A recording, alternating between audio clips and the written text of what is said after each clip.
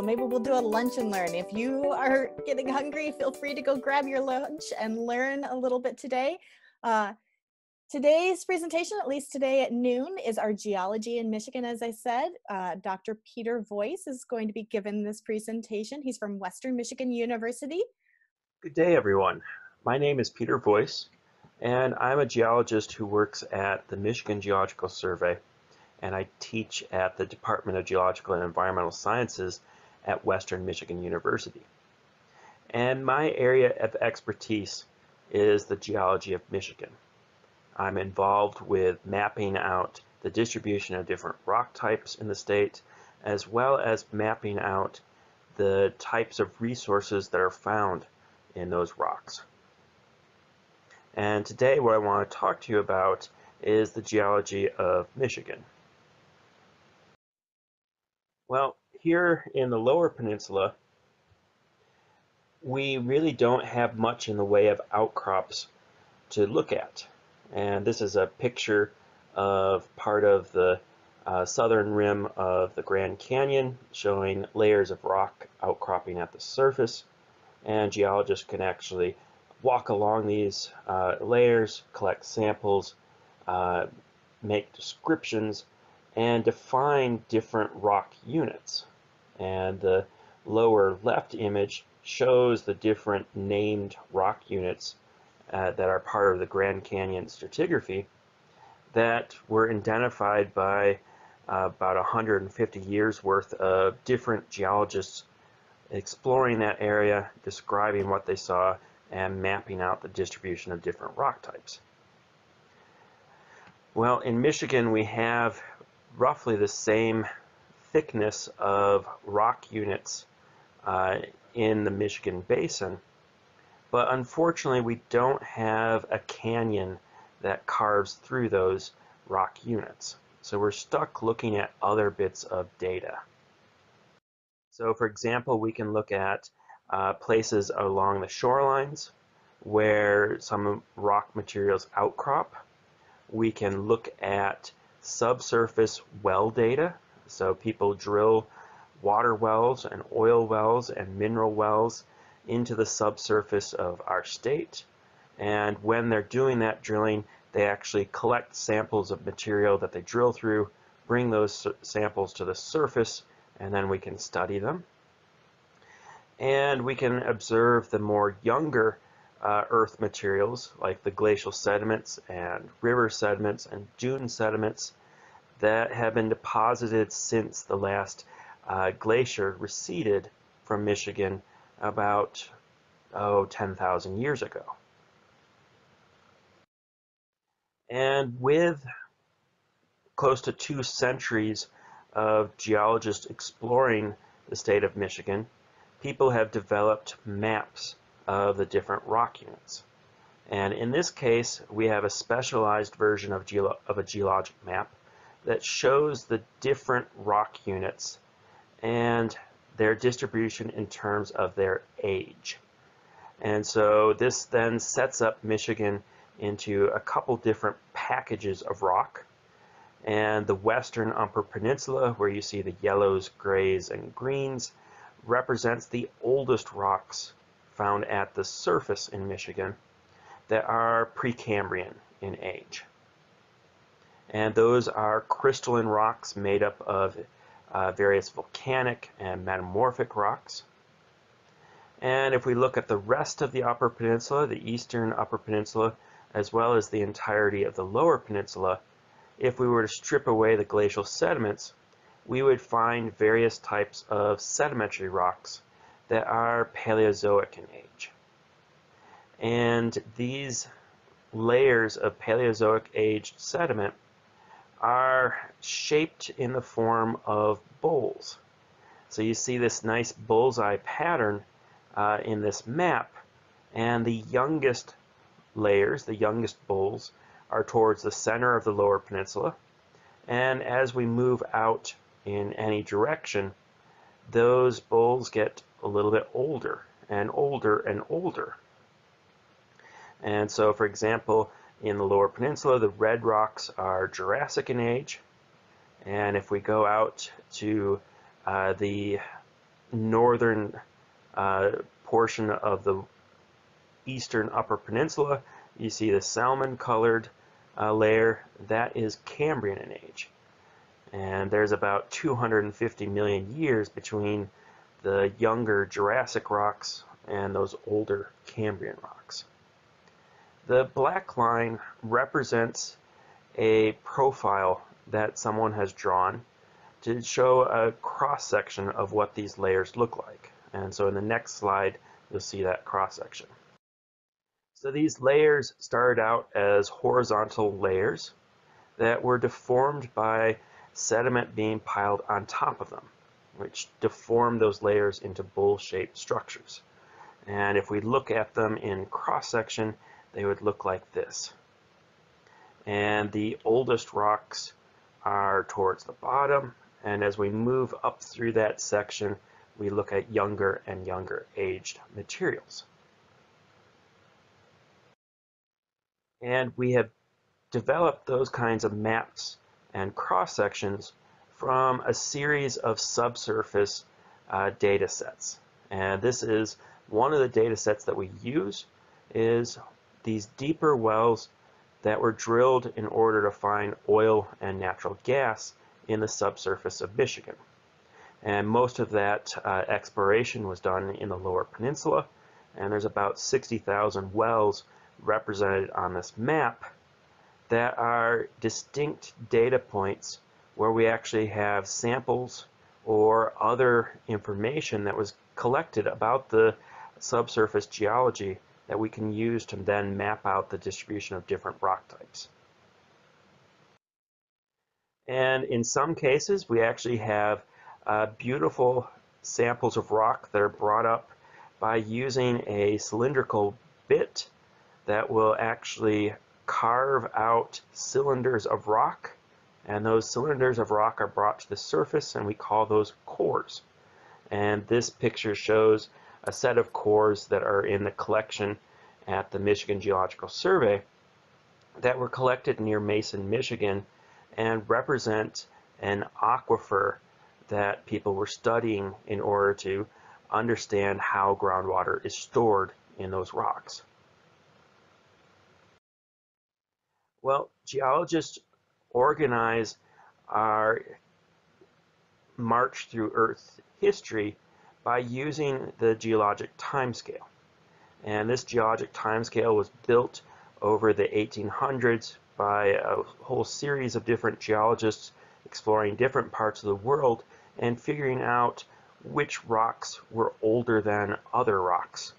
And from that, we're able to organize our discussion of the evolution of life and the evolution of the Earth in this framework. And so this image on the left shows the geologic timescale, and on the right are major events that occurred during geologic time. And in this case, I've put basically major groups of organisms that evolved, starting with photosynthesizing bacteria about 3.8 billion years ago, and going to the present when mammals are dominant. And Michigan actually has a pretty decent coverage of this geologic timescale in terms of the rocks that are preserved here.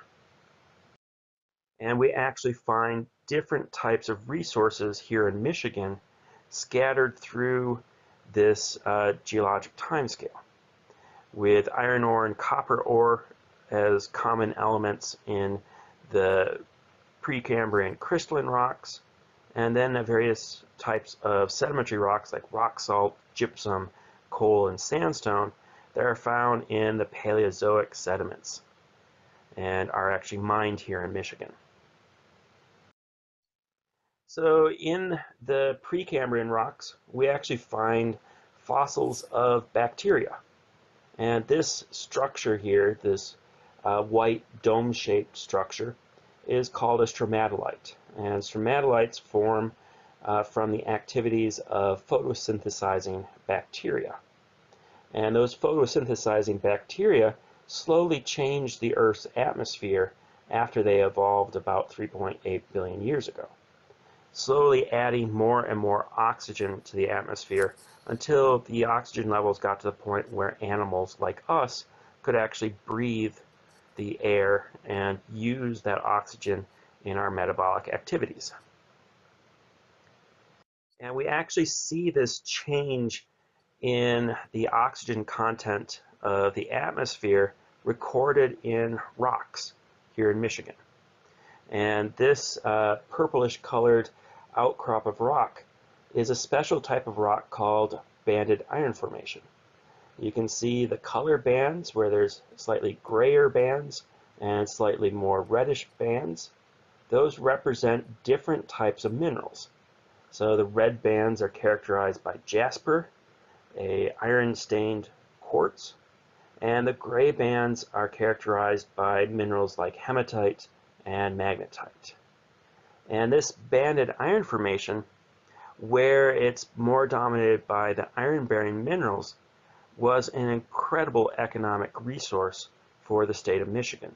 And Michigan actually drove the Industrial Revolution in the United States because we had access to resources like this iron ore. And this graph actually shows the production of iron ore here in Michigan. So on the x-axis we have time going from 1840 to the present. And on the y-axis, we have total annual production in tons. And over the last about century or so, Michigan has produced somewhere on the order of 15 to 20,000 or 20 million metric tons of steel annually.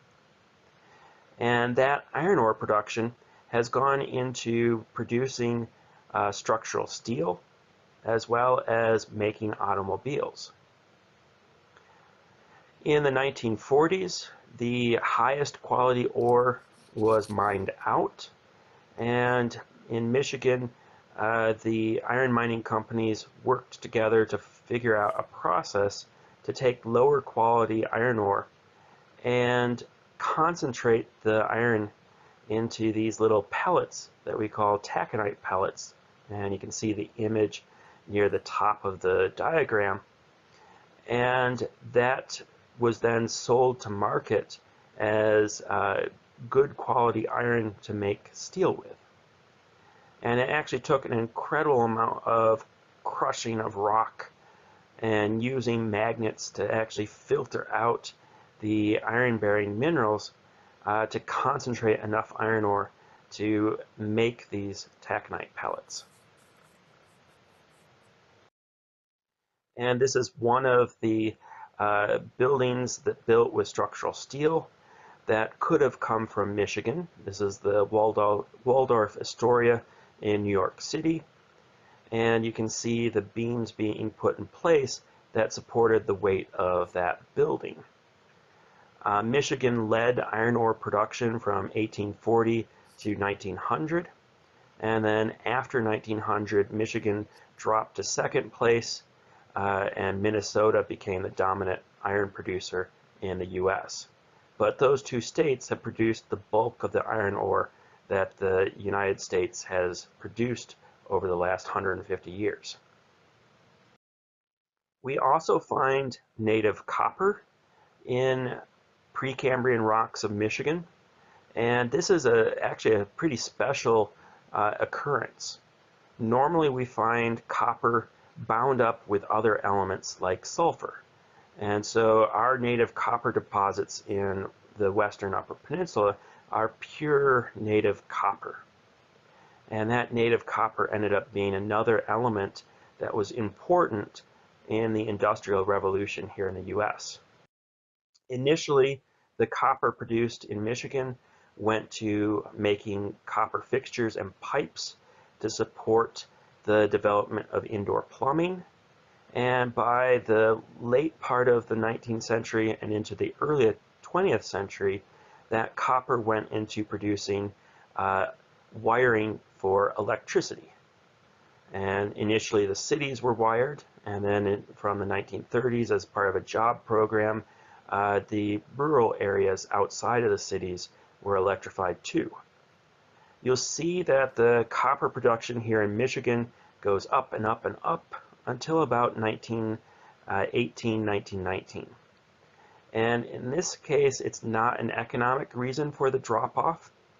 Instead, this represents the huge copper deposits of Arizona coming online and outcompeting the production here in Michigan.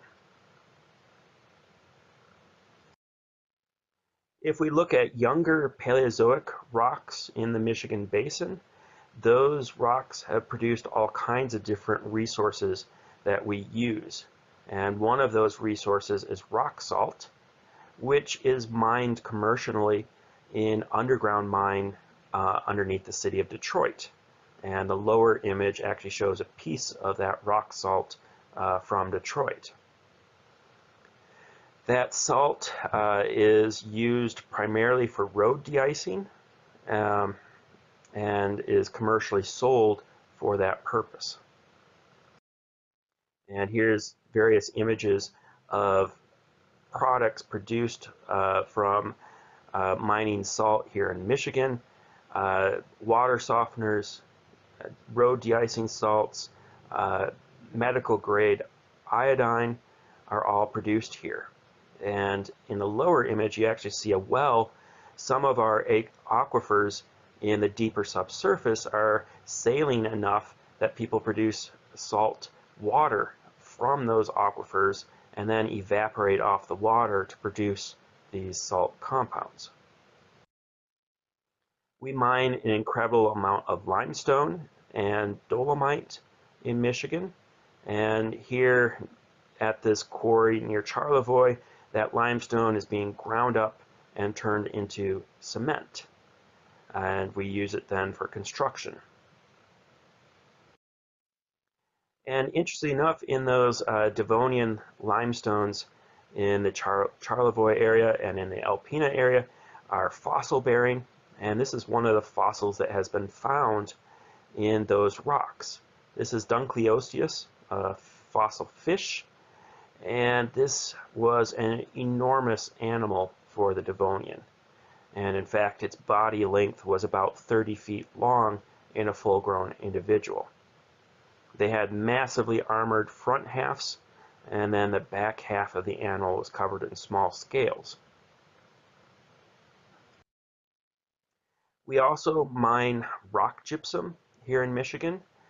This is primarily done in the northeastern Lower Peninsula, but historically was also mined in Grand Rapids. And this is an example of satin spar gypsum, which has a very fibrous texture to it.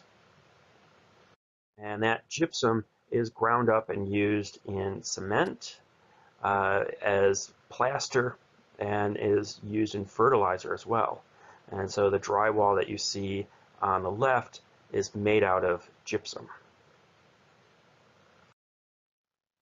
Historically, Michigan has produced a lot of bricks, and there are factories outside of Grand Ledge. Here's one where you can see the ruins of the factory that produced the bricks that built Detroit and Chicago. And those brick factories were located in Grand Ledge because the local geology had the three ingredients they needed. It had clay from siltstones and shales. It had sand from sandstones. The sand acts as the filler, the clay as the binding agent, and they have to heat that clay and sand up to make the ceramics or brick material.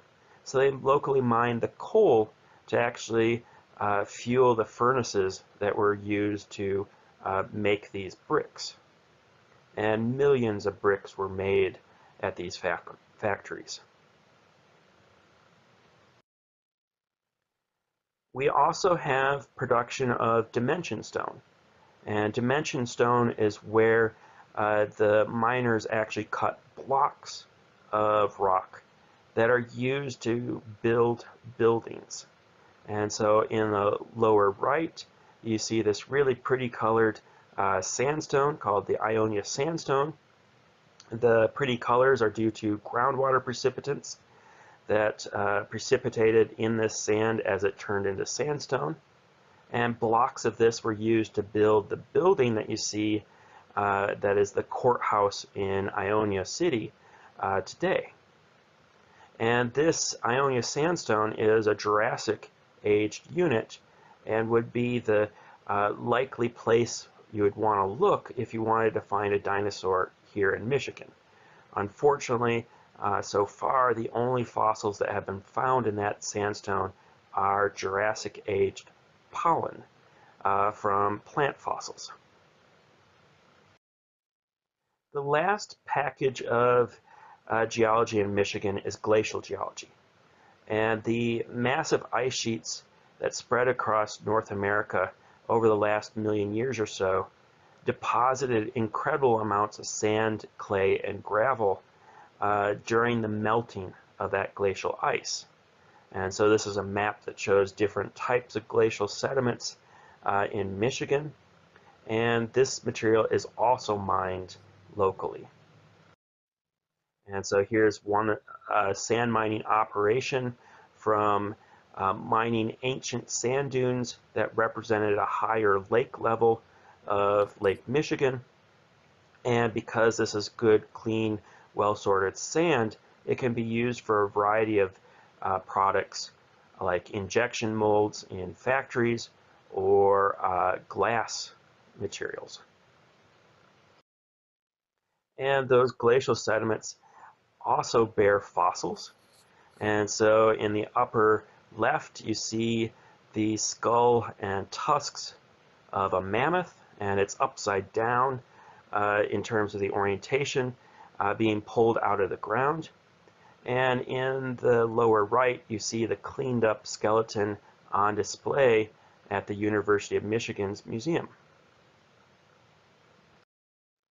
So my last thought I want to share with you in terms of Michigan geology is that Michigan mines or extracts billions of dollars worth of minerals every year. And if we were to add up all of the production of these different resources, the numbers are just mind-boggling. We've produced about 1.5 billion tons of iron ore, 6.5 million tons of copper, 300 million tons of salt, 100 million tons of gypsum, and 3.3 billion tons of sand. And all of these are used to make products that we use in our daily lives. And if we had to remine all of the material that was produced in Michigan today, that production would be worth about $500 billion in terms of current economic value. So thank you for listening to this brief introduction to Michigan geology. If you have any questions, feel free to ask. All right. So thank you, Dr. Voice, so much. That was so informative. I know I learned quite a bit. If you can share your video as well as your audio for just a second so we can actually see you. Awesome. Thank you. We did have a question come in from Facebook during your talk. First off, the person said Dr. Voice rocks. I love that. But the question was, does Michigan have any earthquake fault lines? Can you hear me fine? I can. Okay. We have had minor earthquakes in the past decade or so, all on the order of magnitude 2 to 3. And there are faults located in the subsurface here in Michigan, but we are far enough away from the margins of the continent where most of the tectonic stresses actually occur. So the likelihood of a big earthquake event is pretty low. That's good to hear. I do remember a few years ago feeling something. So awesome. The one other thing, I don't see any other questions, but I know I learned, I didn't realize ore production from Michigan was so predominant. So that was really cool. That's something I will definitely take away from your talk. So thank you so much. That was just a tiny list of minerals that we produce. There's Yeah. actually quite a few more things that are mined. Yeah, It's I've definitely heard of the copper, but I didn't know about the iron. So that was very, very interesting. So, oh, we did have one other question. This will be our last question because we do need to get on to the next one. But Sarah asks, I have heard stories about the gypsum mines in Grand Rapids. Are they still active? Are there still active mines in Kent County? unfortunately no. So they stopped mining, I believe, sometime in the late 90s, but they are actually still using the mines. And so they've converted portions of the mines into archival storage and storage for all kinds of different products, food, beer, uh, as well as kind of the records for various counties in Michigan are all stored in this underground facility. That's really It's cool. a place to go into. Ooh, It's was used as kind of a bomb shelter facility as well, and you can still see some of that historic stuff in the site. I feel like I could learn so much more from you. Unfortunately, we're running out of time. So thank you so much, Dr. Voice, for being with us. Thank you for sharing your knowledge.